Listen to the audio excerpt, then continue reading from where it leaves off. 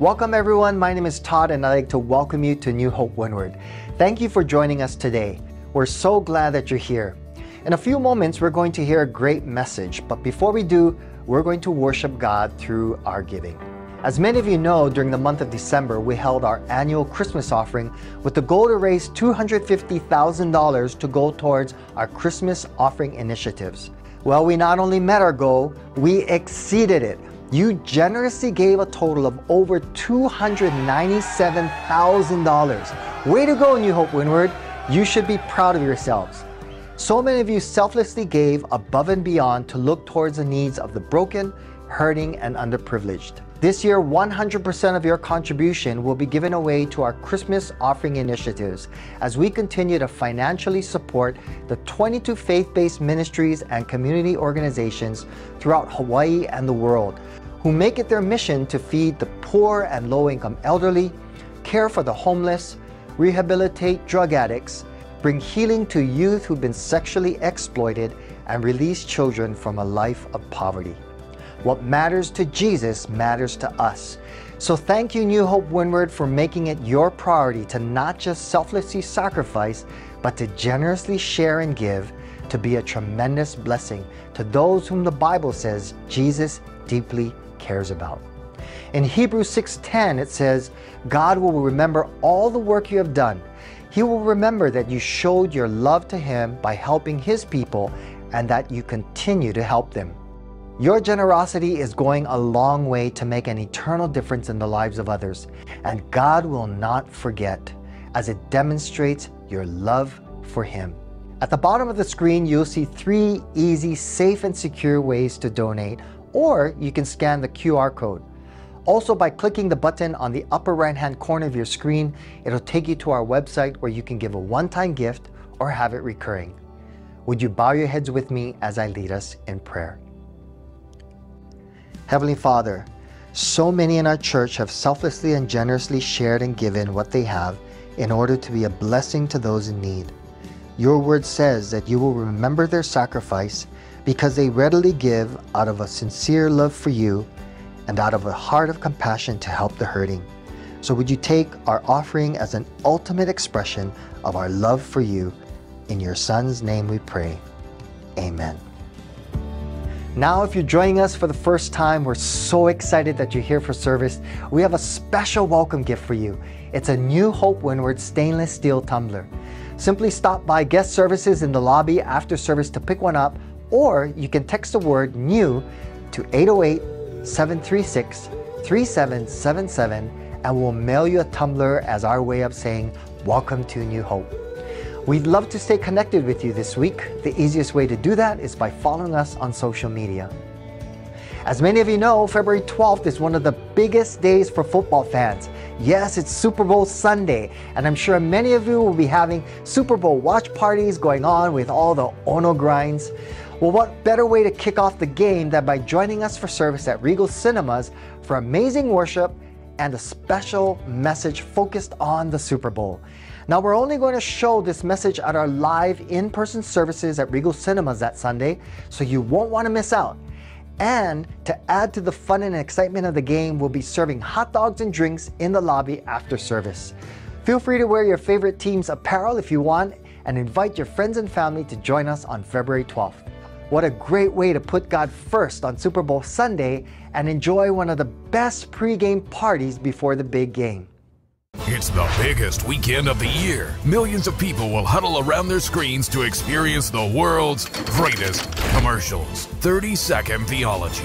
It's big ads with bigger truth. Coming soon. All right, well, hey, it is great to be with you guys and to have you here with us. My name is TJ. I'm on the teaching team here. Thanks, I get one clap that I pay for, so that's awesome. All right. Hey, before we jump into the message, let me just explain a little bit. Some of you guys, when I came on stage last service, they actually booed me and cheered me at the same time. And I realized it's because of what I'm wearing. And part of the reason is because of what you just saw. In 2 weeks, we're going to do an experiment we've never done. So I'm excited about this. So I'm going to be speaking that weekend. But what we're going to do is we're actually going to go and we're going to we're going to basically, it's not on football. So it goes, yeah, it's like, I'm not coming in 2 weeks if we're talking about football in church. It's not about football. My wife does not like to watch football, but what she does like to watch in the Super Bowl is the commercials. So we're going to do something fun. We're basically going to show these 30-second commercials, and we're going to talk about some different truths that actually come from Scripture, what they look like in real life. I did this in one of my theology classes in Bible college, and it was awesome to actually talk about what does this actually feel like. So it'll be a fun weekend. It's an experiment. We'll have chili dogs outside, hot dogs. You can wear whatever jersey you want, even if your team lost and they're not in the Super Bowl. So all you Eagles fans, feel free to wear your jerseys online. Yeah, that's right. I went there. And this is more life I've ever had in this church. It feels it. Yeah, where I'm from Portland, guys. So in Portland, you're either a 49ers fan or a Sea Chickens fan. So you can tell, getting all the love in that. So, okay, all football stuff aside, feel free if you're watching the game in the room to give me score updates along the way. I know they're playing right now. So I'm proud of you guys for being here. Football aside, it's going to be fun. It's a good time to invite people because people think church is like undated, doesn't connect to life in that whole vein. We're going to do a pregame thing. We think it's going to be a good thing in 2 weeks. So it'll be fun. So with that being said, you can grab your Bibles. We're going to jump into the Word today. As we jump into the Word, we're in John 15 today. But I want to start by just telling you a little bit of a story. And it was probably the most nervous I've ever been in my life. I was having a dinner, and I was sitting down to this dinner, and I was in Colorado of all places. And not like mountain Colorado, like eastern Colorado. It's just flat cornfields if you've been out there. And the house that I was in, you walk outside the house and you literally cannot see houses anywhere. I mean, it's just that remote. And the reason I was there is I was there to ask Jules' parents if I could marry her. And you know how you picture yourself being all smooth when you talk and sit down and say it like this. And I mean, I do a lot of public communication. I was terrible. I botched every word, sweating and that kind of thing. But thank God they say yes, right? So that's all that matters. But I still think back to that time, man, a lot hinged on that one dinner. Have you guys ever been at a meal and you look back and man, I just didn't realize at that one dinner something was going to happen that was going to change the course of my life.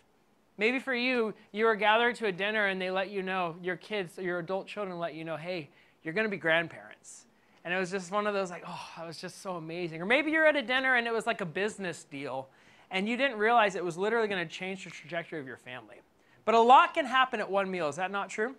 Sitting in one space, there's a lot that can really just set you on different trajectories. And the reason I bring that up today is today we're going to look at one meal that Jesus had. And it's a meal that a lot happened at one time. Now, talking to the guys that are church people in the room, I don't think we fully recognize how much happened at this one meal. Now, I'll show you a picture of it. And I'm not a big art history person, but this is one of the only paintings that I actually know. You know what this painting is? The Last Supper, right? Jesus eating with his disciples on this. My wife was an art history major for a while, so I remember we were on our honeymoon, we went to this art museum for hours. And she's like, you see how the shading here and what they were saying is using this and how it contrasts there? I was like, babe, all I see is an apple and a dude that needs more clothes. I don't get this, you know? But I know this painting. This is the one. Da Vinci painted it, and it's of Jesus at this dinner we're going to talk about. And I'll make it a little HD version of it. But here's what I just want to point out to you. Look at how much happened at this one dinner. Okay? This is the night before he was betrayed, before he laid down his life for us. First thing, this is where Jesus washes the disciples' feet. You guys heard this story? If you're a Christian on that, okay, this was at the Last Supper. He got down, taught servant leadership, what it looks like. This is also where he issued the new commandment. Does anybody know what the new commandment is? Some of you guys it's a new commandment I give you that you should love one another as I have loved you, so you should go love one another. That's John 13:35. This is also the place where he instituted communion, all at the same dinner. Do this in remembrance of me. It's something that churches have patterned after for thousands of years from one dinner. This is the place that Judas betrays Jesus. Anybody else had a family dinner where drama went down before? Not my family, you know, but I had one. I can think about some of the ones where it's in the middle, get up, storm out, big commotion. This is the same dinner with Judas in the middle of it. he leaves and betrays Jesus. This is where the promise of the Holy Spirit. And this last one is the one that I think especially a lot of you church people don't realize. And if you do, you're way ahead of me because I never saw this until recently. This is actually the place that he promised a secret to joy. So what do you mean? I'll let you read it for yourself. John 15:11, these things I've spoken to you, why? So that my joy may be in you, and that your joy may be made full. Isn't that crazy? In other words, in the middle of this dinner, he's like, I've told you a ton of things, and the reason why, I want my joy to be in you. And I want that joy to be full. Listen, if you're just joining us, we're in this series called Joyful. And even if you're not a church person, one of the things that I know that all of us are really striving after is to experience joy. Because a lot of times what we're seeking, looking after that, and we're not talking about just kind of like a shallow happiness, we're talking like a soul-satisfying joy. And we want to be able to kind of practice this. And when you come back and you read this, this is what Jesus is talking about. Now, the first thing I want to point out to you is this phrase right here. You see this? He says, my joy. So there's going to be a difference between his joy and what we think of when we just say joy. I used to think it's just one whole thing, kind of this like emotion or something else. But he says, I've got something very specific. It's kind of like this. Has anybody ever driven this car right here? This is one of those like Tesla SUVs that have like the spaceship doors and everything else, can drive itself. Now, one of my buddies got married, and he's a car guy, so all of us chipped in for his bachelor party to rent this so we could all drive it for one day. This thing was crazy. I was like in a spaceship, I felt like. Like, this thing has something called ludicrous mode. You'll drive around, you press a button. It's like a turbo boost. It takes 30 minutes to power up. When you step on it, it feels like you're on a roller coaster. In like 0 to 2.4 seconds, it gets to 60 miles an hour. Just like, it's just absolutely crazy, okay? Now, let's take this and contrast it with a car that I drive. I drive something that's white and has multiple doors. It's called a Toyota Sienna, and it's an old one. And this Toyota Sienna, you get in my car, it doesn't, the front, the blower fans all went out, right? So there's no air in my car at all. Not even like, I'm not saying AC's out, I'm talking like the fan literally is done. And like all this different kind of stuff in there, and it's like, my car does 0 to 60 as well. It just takes 15 seconds to get there, and you're sweating by the time you get going, you know? And it's like, how many of you guys would want to take my car versus this car? You know what I mean? And I think it's a really good analogy because my car is actually the version of joy I think most of us settle for. It's on our own terms. It's what we figure and what we that. And what God offers us when it talks about his joy, it's something else altogether. It's like a different level. Does that make sense? And you're going to look at what Jesus is saying is, I want my joy to be in you, and I want it to be full. Here's the thing. If you're here and you put your faith in Jesus, this is something that he has for each and every one of us. See, one of the mistakes we think about joy, my wife told this to me, I thought it was so good, but you know how like they have the fruit of the Spirit? Love, joy, peace, patience, kindness, goodness, gentleness, and self-control. A lot of us, we look at things like love, self-control, patience, and we say those are non-negotiables. We need those things, right? Like it's important to have those things. But when we look at joy, for whatever reason, we just think of joy as optional. Isn't that true? Like some people have joy, some people don't. We almost think of it like a personality trait, right? The joyful people are like the bubbly ones and all happy like that. And like, you know, like they I don't know, they do this or something. But like, you know what I'm talking about? And I know for me, like, I'm a joy-filled person, but I don't do this. Like, I just want to dispel this. One thing is joy is a personality trait. And the other thing is that some of us really believe that, oh, maybe I'm just not meant for joy. It's like, do you think you're not meant for love or patience or anything? Because it's actually yours. Does that make sense? Yeah. It's not an optional thing. It's something that we're actually meant to cultivate. And even this word right here, if you read it in Greek, it's actually the word, it can be translated perfect. Perfect can be translated more accurately in our culture as mature. So in other words, what this is saying is that his joy would be in us and that we would be able to have this joy mature inside of us. There's a process to letting that happen. So when you read this, if you just look at the words here, these things, the question you want to ask when you see the scripture is, okay, I see this, I want this, and And if Jesus is saying, hey, I told you these things so that this would happen in you, then what you want to ask yourself is, what are these things then? And that's what we're going to look at. We're going to back up 10 verses before and kind of walk through this, because Jesus lays a pathway in the middle of the last dinner he has with his disciples before he passes on how we can experience his joy. John 15:1 says, I am the true vine, and my Father is the vine dresser. Every branch in me that does not bear fruit, he takes away. And every branch that bears fruit, he prunes it, so that it may bear more fruit. You are already clean because of the word which I have spoken to you. Now, you got to understand, in this culture, the people Jesus was talking to loves wine. They loved wine. A lot of them had vineyards going through that. They were just super familiar with it. So when Jesus would teach, a lot of times he would use the analogies of things that they were already familiar with. If he was here locally in Hawaii, he might talk about kalo. Have you ever sat with people that are, from the land, and they'll talk through like, hey, how this works is a lot of ways that you can see how life works. You know what I'm talking about? That's what he's doing here. Except here he's saying there's 3 parts to this analogy. There's the vine dresser, there's the vine, and then there's branches that come off of the vine. So as he's talking through this, the vine dresser is going to be God. Jesus is going to be the vine, and you and I are meant to be the branches, okay? That's how this whole passage is going to work. So what he's trying to say here and what he's saying is that as branches, you and I, we're actually created to bear fruit, to have good things come through us. Then he goes on to say, remain in me and I in you, just as the branch cannot bear fruit of itself, but must remain in the vine, so neither can you unless you remain in me. I am the vine and you are the branches. The one who remains in me and I in him bears much fruit. Apart from me, you can do nothing. Okay, so see this word remain?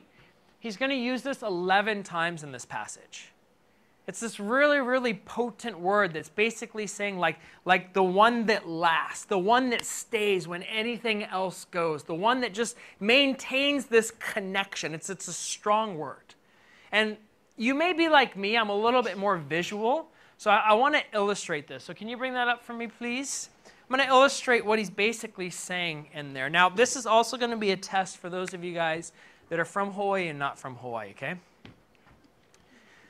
So this is my, my mango tree. Now, first thing you're going to notice about my mango tree if you're from Hawaii is this is not a mango tree, okay? So don't judge it, it works, right? And second thing you're going to notice is I taped a mango to this non-tree.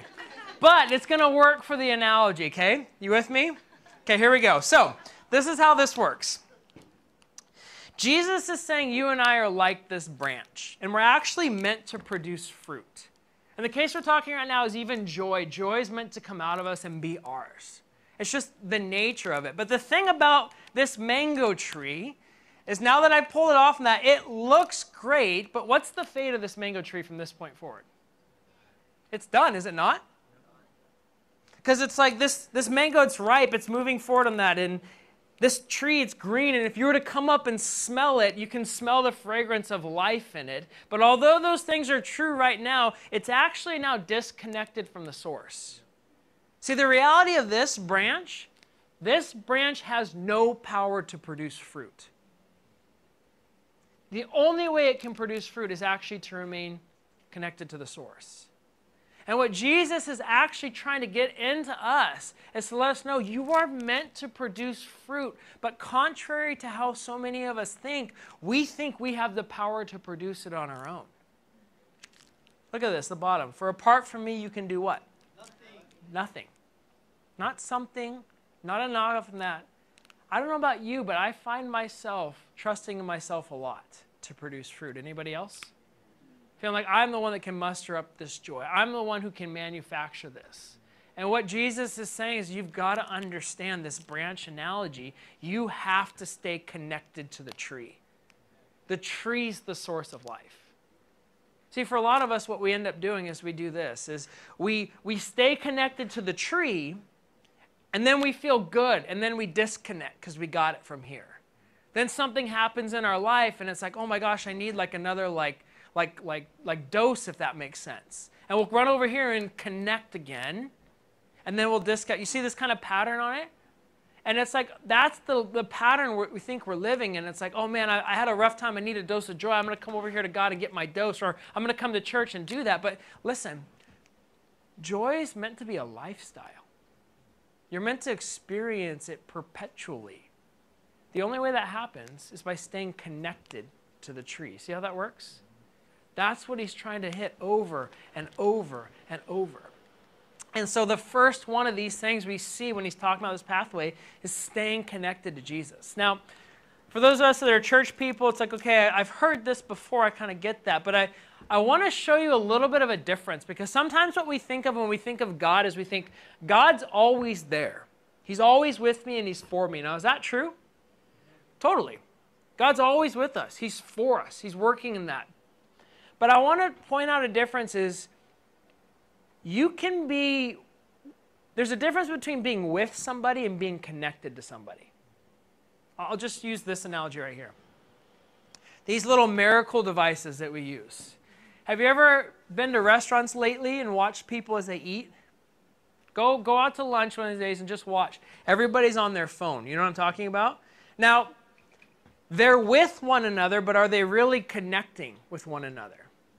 Right? You know what I mean? Or like you could use a marriage analogy. You could sit on the couch together, and this person that I spend a ton of my time with, we're in each other's presence, but it doesn't mean we're actually connecting. You know the difference in that? When Jesus is saying, remain in me, he's saying, stay connected to me. Engage with me. I want to interact. I'm always with you, yes, in proximity in that. But there's a difference between knowing he's here and actually connecting with him. You see the difference? And that's the lifestyle he's trying to cultivate in us. You know, over these last couple of weeks as a church, we've done a couple things. We did that 3-day fast. And a lot of people actually came up. Some people came and told me a story. It's like the easiest fast I ever did. And I just experienced like this joy. Or we've been doing like this 21 days of prayer. By the way, if you want to jump in, you totally can. Just scan the code on that. But every morning, kind of waking up, and we're kind of praying similar prayers as like a launching off point. And we've been doing, even on top of this, like that whole pray first wristband thing. But you know why we've been doing all this? We've just been trying to get you to stay connected to him regularly and start living the lifestyle with him. If you're experiencing more fruit, you know why it is? It's because you're staying connected to the tree. It's not because of all these religious disciplines. It just puts you in a heart posture that's different. The disciplines are meant to help point us to the connection. And when you do that, fruit is born inside of our life. It's just a normal reality of how it works. He goes on in verse 6 to say this, if anyone does not remain in me, he's thrown away like a branch dries up, gather them and throw them into the fire, and they are burned. So let's get back to my mango tree. 3 weeks from now, what does this look like? It's brown. The green's gone, right? It's going to get really, like you can crack it. It's just the nature of it. Why? Because it's no longer connected. And what he's trying to get across is like, if you don't do this, like this is where you're going to find yourself. Anybody felt dry before? Empty on that kind of thing, just going through there? A lot of times what you're going to find, it's not because, oh man, I don't believe in God. It's because we're not connecting to him and remaining in him. You see what I mean? The next thing he's going to go on to say is this. He says, if you remain in me, which we've already heard and looked at, and he adds something, and my words remain in you, ask whatever you wish, and it'll be done for you. My Father's glorified by this, that you bear much fruit, and so prove to be my disciples. So, if you remain in me, and my words remain in you. What he's saying is if we are able to like basically keep his words in our hearts, something starts to happen. And I'm going to show you through this part right here, there's actually a promise that's made available to you. I'll share a story from, like, I think it's like 5 days ago. I woke up one morning, and all of a sudden this phrase came to me, like oil on Aaron's beard.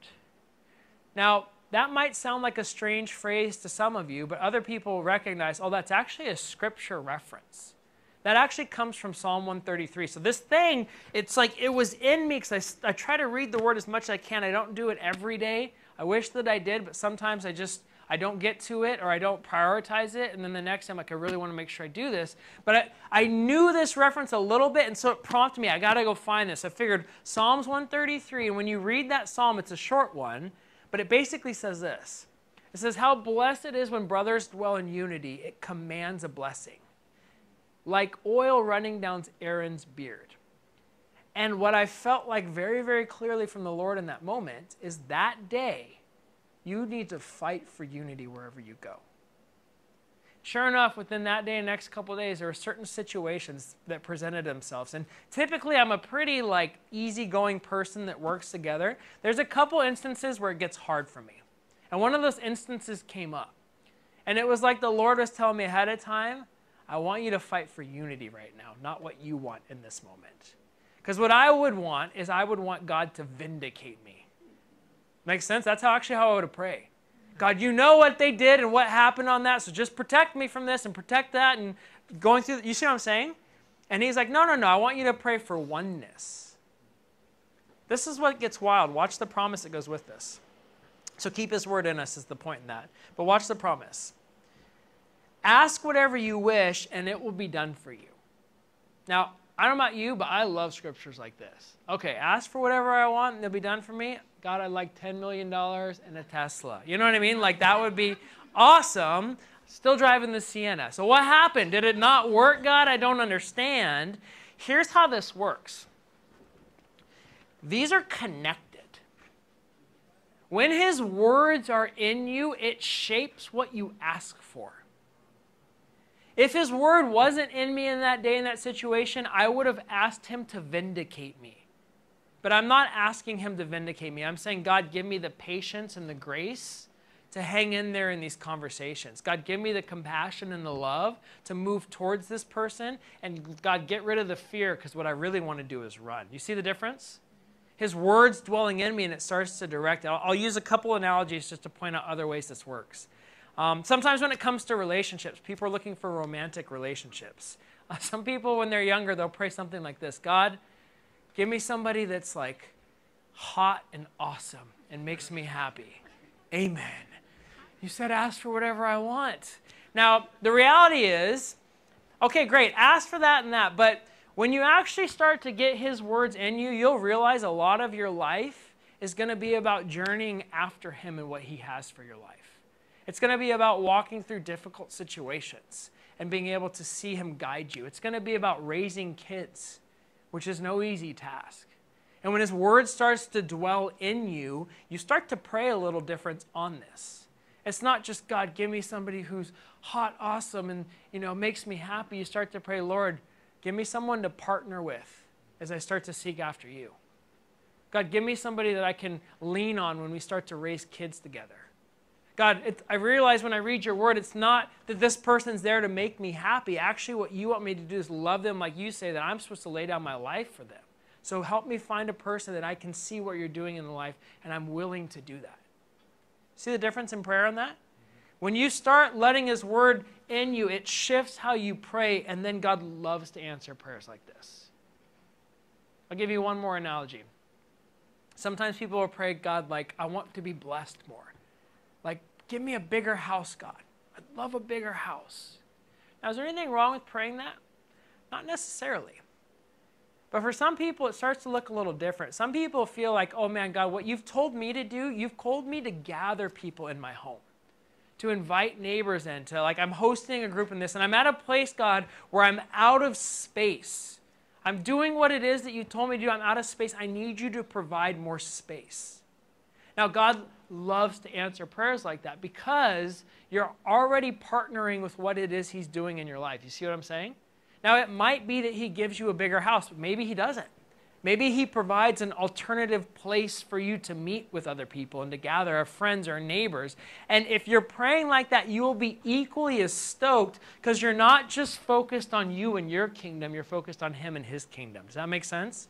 When Jesus taught us to pray, he said, Our Father who is in heaven, holy is your name. Your kingdom come, your will be done on earth as it is in heaven, right? Then give us our daily bread. In other words, when I keep your kingdom first, I'm able to ask for whatever I need to be able to do whatever you've asked me to do. We flip it, right? We do, God, here's my laundry list, my dream thing. Here's what I want. Big house, this, money, that. How come you're not answering any of these things? It's like that's not the kind of fruit that you think that you want in your life. I mean, even go back to the prayer of the relationship. A lot of the young guys I disciple in that, when it's like, oh, just give me somebody that's hot and awesome. I'm like, some of you guys, hot and awesome is going to blow up your life right now. You know what I mean? Like, you're not really wanting that. You really want substance. You just don't know that yet. You see how this works? God really starts to shape us when we allow his words to dwell inside of us. Verse 9 says this, just as the Father loved me, I also loved you. This blew my mind this week when I was studying this. Check this out. Do you think, or let me ask it this way, how much do you think that God loves Jesus? Like, nah, he's kind of okay with him, like this much and that. Like, literally, when you think, like, God's heart towards Jesus must be absolutely crazy, right? Jesus, like, the way he lived, obedience, sacrifice, his son, his heart must explode when it comes to Jesus. What Jesus says is the way that God's heart explodes when he loves me is also the way that I love you. Not wild? Like, you're that loved. He's that fond of you. He's willing to serve that much. It's crazy. But watch this. It's a third remain. So he says, remain in my word, remain in me, and now remain in my love. Now here's what I want to point out about this, and this might get tricky for some of us. There's nothing you're going to do that's going to affect how much God loves you. His love for you is not conditional on you can't earn it, you can't perform for it. And it's up to us to respond to his invitation now to remain in that love. So whether you respond to that invitation does not mean that love comes and goes. His love is consistent. But according to Jesus, what he's saying is there is a way to remain in that love, to keep participating in, to see that flourishing. See, when we think of love, there's different, we define it kind of culturally today. When we think like love when it comes to marriage, we'll say something like this. What love looks like is I want you to support me, to think and feel good things about me no matter what, and to partner with me. Okay, is that part of marriage? Sure, that's part of marriage. But when that's the full definition, what it typically looks like is, if you don't do these things for me, I'm not doing these things for you. Right? Love, that's not what the Bible calls love in marriage. What the scriptures paint love in marriage is, yeah, I want you to do these things for them, but I also want you to even sacrifice for them. It's like, oh, that sounds even deeper. Well, we'll push it even one level further. And not only do I want you to do these things in sacrifice, but I want you to do it regardless of what they do to you. Now you're like, oh, that's a big thing. Yeah, that's called biblical love in marriage. And it's that kind of love that transforms marriages in the world around them. We settle for a lesser version of this. You see what I mean? When it comes to parenting. So then it's like, hey, parenting, you want to really make sure your kids know that they're supported and that you're their friend and that you're always there for them. Is that part of good parenting? Totally. Is that all parenting is in that love? Not according to the Lord. He's going to say if you really love your kid, you're also going to discipline them. Because yes, you're their friend, but you're also their parent. Even if you don't believe the Bible. I mean, if you don't believe it at all, just think about it like this. Think about it from like a brain development. Our brains, our prefrontal cortex does not fully develop till 25.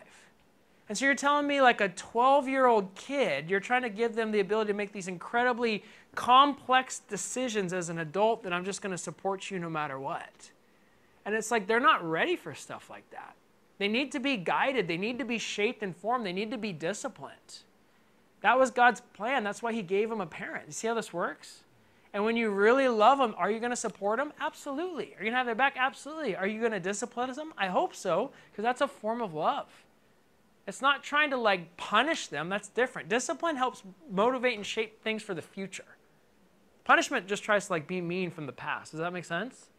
Shaping, molding on that. That's the higher form of love in that. I'm going to say something that might be a little touchy on that, but I want to say it because it's in Scripture. It's very, very clear. For us, what's happened with God sometimes is we think that loving God means that our intentions and our heart are good towards him. And that's definitely part of it. That's a beautiful thing. But Jesus is going to say, when you really love me, you're actually going to follow me. You're actually going to practice the things that I practice and tell you to. And when you start to do this, this is the key to actually remaining in my love. Now, in this culture, sometimes we buck against this a little bit because it feels a little bit weird. But what you've got to understand is, like, God made us. He knows how we're meant to operate. So when he tells us how to go about something, he's trying to move us into a place of life. He's not trying to take from us. I'll give you like a practical example when it comes to like even like sexual intimacy. Like the way that God designed it. And there's some people that what they'll do is they'll start, because of pleasure or anything else, they'll just start looking at different things on the computer, kind of at night. And it's like, hey, this brings me joy. It's not hurting anybody. It's fine. And what Scripture is going to teach you is this is actually robbing you. It's not actually going to bring more blessing in your life or bring more joy. It's actually going to bring you this superficial thing that's going to damage the true thing that he has for you. And if you don't believe it just because the Bible says, just go look at like secular research on how this affects relationships and degrees of satisfaction in life. It's just this pattern that he has. And so it's incredibly important. At the end of the day, when it comes down to it, he's going to say, you've got to also do what I tell you to do. And when you do what I tell you to do, it's like you're positioning yourself in a place to experience joy. Some of us in here aren't experiencing joy because there's something in particular that God's asked us to do and we haven't done it. And we're like, well, how come he's not like giving me blessing and joy in that? It's like he's giving you an open invitation. But part of this is you have to do the things that he's explaining because it's how it works. And if you'll make a change in this area, you'll be shocked how much life and joy will come into your life. Why? Because God doesn't love me unless I obey him? Nope. God's love for you is absolutely unconditional. But it's up to you if you want to take a step and remain in his love and experience all the things that he has or not. Does that make sense? These different things are just a picture on this. Now watch, so this wraps. We're back to where we started. These things I've spoken to you, that my joy may be in you and your joy may be full. I already told you this, but this word can be translated the word mature. And if I had to say one last thing, I want to say this, is it's time for our joy to grow up. You've got to grow your joy up and mature it. And you do so by starting to practice these things regularly. And you'll be shocked at the life that will come inside of you. It's a promise. His joy will be in you. See, part of the contrast for me when I think of joy, my version of joy is usually contingent on my circumstances. If life's going good, if my marriage is going good, if my finances are going good, I feel good. His joy, the mature version, transcends circumstances. Chaos breaks out. I stay connected to him. I hide his word in my heart and I do what he tells me to do. And even though it's chaotic, I feel life and joy inside of me, and it's the craziest thing to describe. Why? Because I'm connected to him, that branch in there. There's an overflow out of this. See, the thing about this is, looking at this, if you're a church person, this isn't new to any of us. Is that not true? It's not like, oh, stay connected to Jesus. I didn't know that one. Keep his word in my heart. Never saw that. Do what he tells me to do. The problem for a lot of us to experience joy is that we think we need to learn something else, and I don't know if we do. I think we need to do what we already know to do and practice it regularly. When you start to do that, you'll be shocked the life that comes right out of you, because it's what we're meant for. Think about this. When did he tell them to do this? It's like the night before he dies. It's like the dinner. He's literally sitting there being like, tomorrow I'm going to lay my life down for you. I'm going to reconnect you back to God. I'm going to open the heavens for you. And what I'm trying to get you to do is to understand this is the key.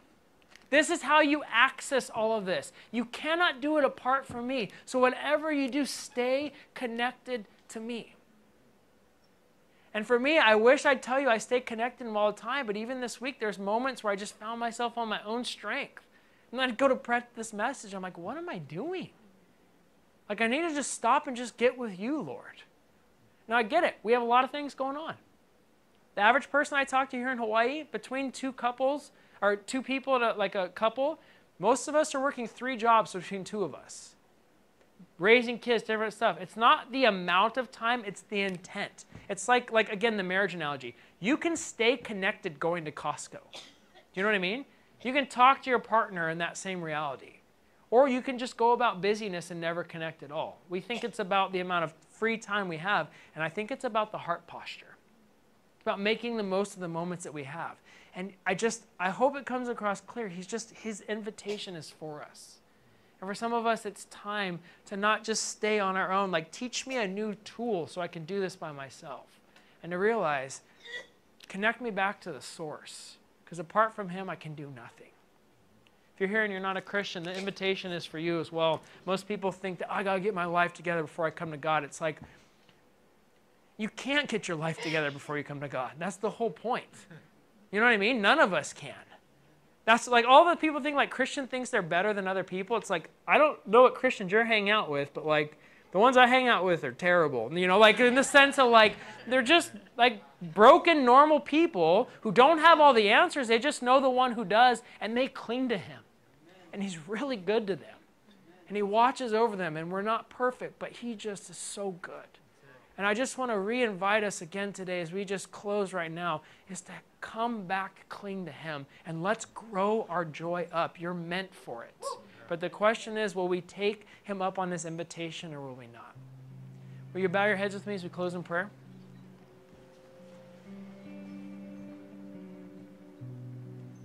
God, thank you that when you speak to us, you're not trying to condemn us. Matter of fact, if there's anybody that feels condemned, God, I just pray you would just wash that away. I know that's not your heart. What you're trying to do is move us to a place of life, change our direction at certain times. And so, Lord, I pray for those of us that have made a decision to follow you already. And God, I just pray right now, we repent. We repent and say, God, we're sorry for doing things on our own strength, for not being connected, for thinking it's about information, for loving you in a place where it's just the intent of our heart and it doesn't overflow into who we are. And today we just remember, God, like, joy is a person, you're joy. And we're meant to live a lifestyle of joy, and we cannot do that apart from you. So we connect today, and I pray that as people would connect, Holy Spirit, would you supernaturally produce the fruit of joy? May it be in them. May it be full. May it be mature. Help us to practice this. Help us to be a people that just, joy is our normal. Not because we're forcing it, it's just because you give it to us. In the same way, I just want to pause and talk to those of us in here that may not be Christians. You might have been invited by a friend or been coming for a while, and you've never made a decision to follow after Jesus and to connect to him. And today you're wanting to do that. I want to give you an opportunity to do so. And in a moment, I'm just going to have you do something simple. I'm just going to have you just lift a hand. Everyone else's head's down. It's not like a magic in lifting your hand, but it's just making a decision in a moment. And what you're saying in this moment is this. It's not that you've got your life together, you've figured everything out. What you're saying is I've done it on my own long enough, and I want to make a decision to not do it on my own, but now to turn and follow after Jesus, to start a relationship with him. And because of what he did on the cross when he died for us, that's what makes that possible. That's what makes us right with God. And so if there's anybody here with everyone else's eyes down, would you just lift your hand right now? You're going to say, I want to start a relationship with Jesus. Go ahead, you can do that now. Can I see some hands in here? If you're in any of the theaters, see your hands. It's not about me seeing it. It's about the Lord. If you're online, listen, wherever you are, it doesn't matter on that. But what I want to do right now is I want to lead us. We're going to pray a prayer, all of us together. You can put your hands down. These aren't magic words, because the magic is about what's happening in your heart. And that's what he cares about. And so, church, can we all pray this together? Just pray out loud and repeat after me and say, Dear Lord Jesus, thank you for loving me. Today, I want to make a decision to follow after you. I want you to be my Lord, to be my Savior, and to be my leader. I know I've made mistakes, and I'm sorry. Today, I choose to follow after you. And God, that's all of our prayers we close here today. We want to follow after you. We want to be connected to you. We want to be like you. We want to be with you. We just love you. So I pray that you would just help that to just be more and more apparent as we choose to remain in your love and remain in your joy. We love you. We praise you. And all God's people said? Amen. Amen. Amen. Hey, would you welcome those who said yes here today? That's awesome. So good. All right, well, that is it for today. Next week, Pastor Dave has a killer message. 2 weeks from today, we're going to be doing the whole football thing. I'm going to wear the exact same jersey because I only own one jersey. So don't judge me. It's going to be an awesome day. Invite somebody to join us, and we'll see you guys then.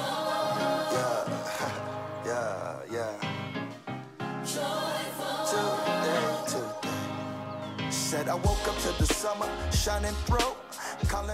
Hey, thank you for watching today. I want to invite you to subscribe to this channel so you don't miss a single video or live stream. I encourage you to share this video with a friend, and if you were blessed by this message, you can support God's work by clicking the Give button on the right or on our New Hope Windward website. Don't forget, you can join us live every Sunday online or at one of our New Hope Windward locations. And once again, thank you so much for watching. May God bless you.